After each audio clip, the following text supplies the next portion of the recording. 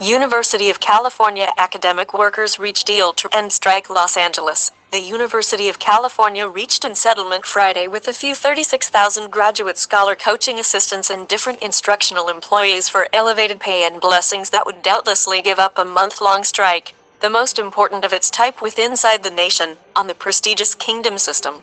The strike disrupted lessons in any respect 10 of the college system's campuses.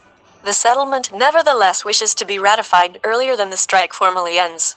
The bargaining gadgets stated a few employees ought to see increases of as much as 66% over the following years. The contracts might undergo May 31, 2025. In addition to outstanding salary increases, the tentative agreements additionally consist of increased blessings for figure employees, extra rights for worldwide employees, protections towards bullying and harassment, upgrades to accessibility, administrative center protections, and sustainable transit blessing.